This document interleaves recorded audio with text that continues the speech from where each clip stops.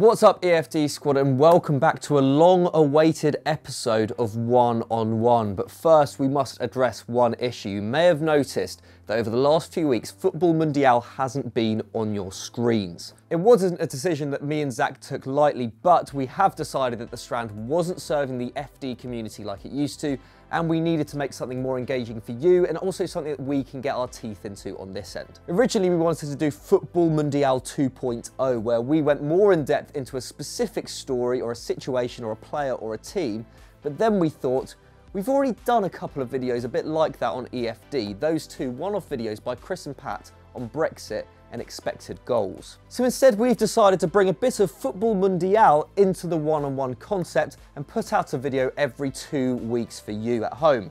This also means you'll be seeing some other familiar faces too. So on that note, we're kicking off the first week of this new series with an in-depth look at a subject we've touched upon in Football Mundial before, the mess that is Greek football today. But before we get started, if you haven't already, please subscribe to EFD for some more wonderful videos such as the one you're about to witness. The glory is. The last 20 years of football in Greece have been tumultuous to say the least, so let's start towards the beginning of this period in 2004. The alleged birthplace of democracy in sport had never really touched modern football in a meaningful way, with no Greek team having reached a European final aside from Panathinaikos, who did so in 1971 but were torn apart by the Ajax of Michels and Cruyff. But that all changed that fateful summer. Greece qualified for the European Championships for the first time in 24 years and for just the second time in their history, and against all odds won the competition, beating host Portugal in the tournament opener and in the final.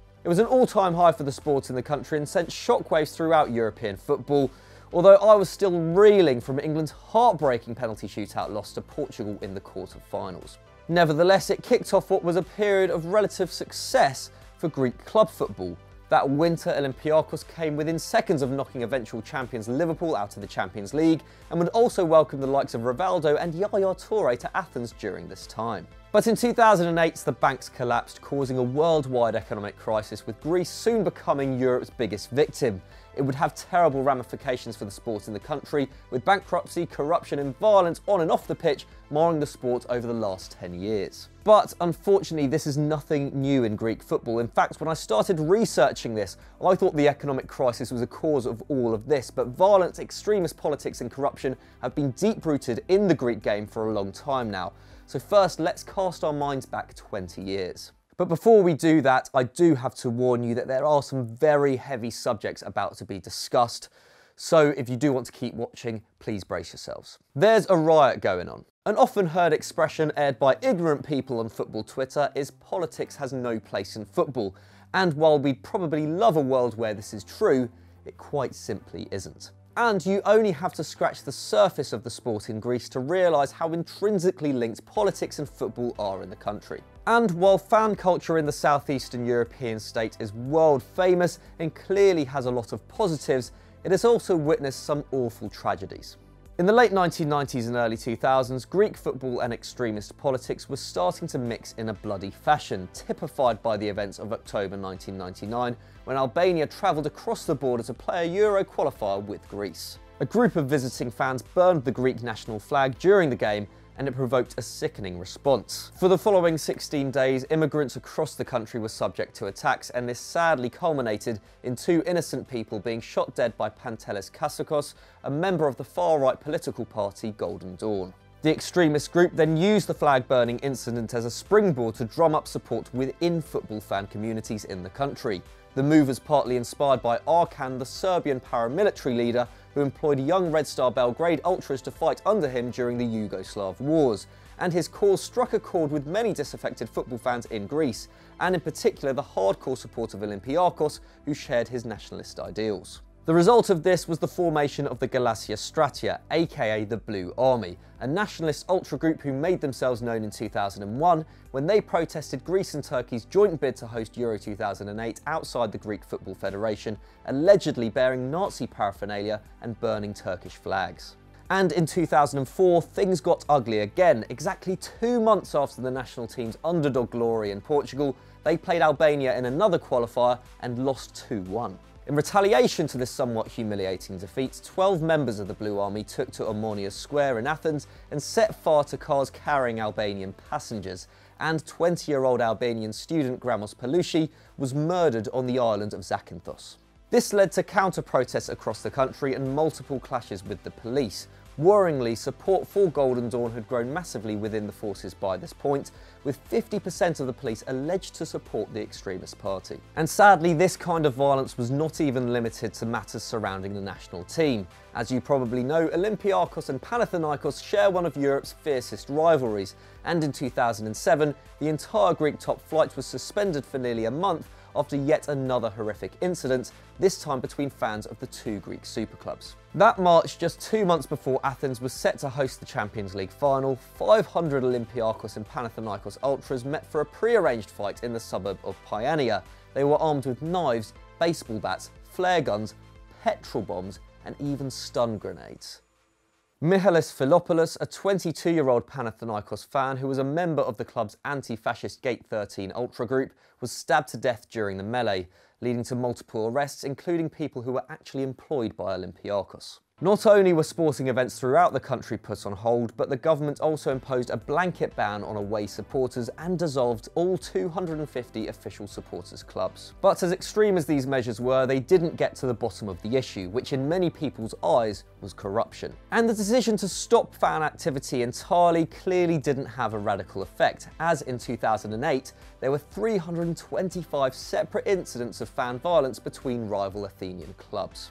And that winter, something even more shocking happened. On the evening of December the 6th, 2008, Alexis Grigoropoulos, a 15-year-old Panathinaikos fan, got into an argument with a policeman who then got out of his car and shot him dead. For many, this was the final straw. Grigoropoulos was a beloved member of the club, known to volunteer in helping the homeless in the city, and his murder was seen as the embodiment of a corrupt political system which needed to change. And the response to this was sizable, to say the least. It sparked Europe's biggest political riot in 40 years, as football fans from all clubs joined forces to take to the streets for 19 consecutive nights, along with many other disgruntled and angry Athenians. These protests quickly spread to other cities in Greece and all over the world, and triggered years of unrest as the country's economy plummeted following the 2008 crash and the EU austerity measures which followed not long after. However, the unity shown between rival fans during those 19 evenings may have also had a positive effect. Since 2013, reports of violence between fans of rival clubs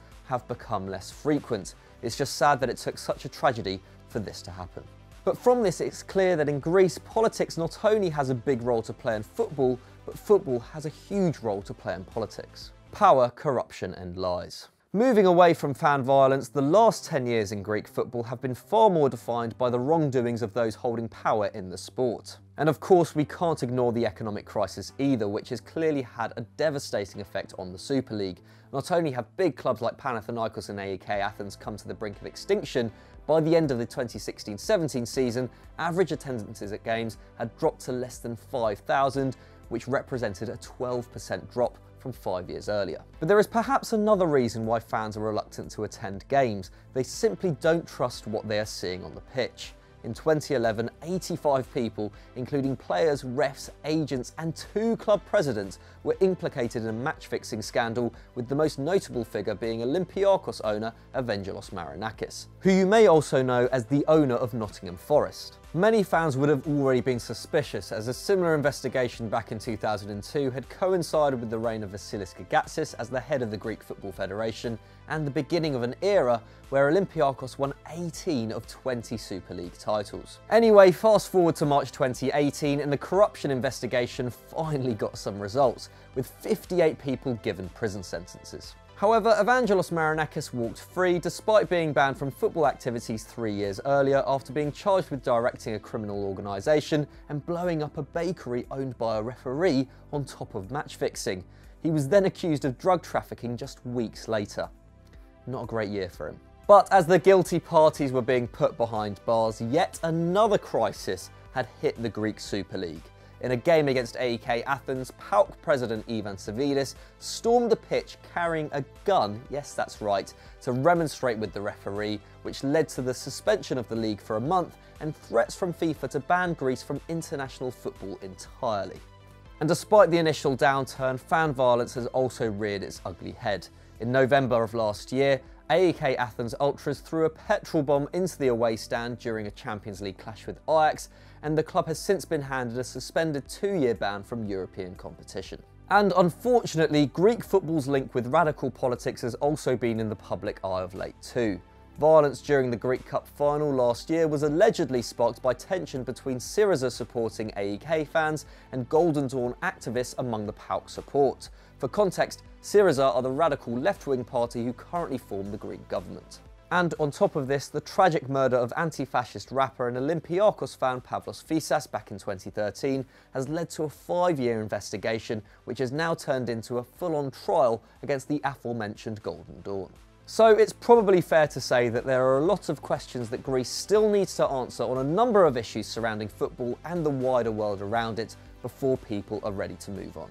So thanks for bearing with me on that, and I must say we were only scratching the surface there, covering 20 years of history as well. There is plenty of material out there if you want to have a deeper look into these issues, and who knows, maybe we can do a part 2 some point in the future. But what should we cover next? There are lots of possibilities here. Leagues, players that you want us to talk about more, other issues surrounding the wider world of football. Let us know in the comments below and on Twitter, and hopefully we can get around to covering it. And as always, if you did enjoy this video, please don't forget to hit that like button down there and subscribe to the channel for other shows like Continental Club and Stat Wars. See you next time.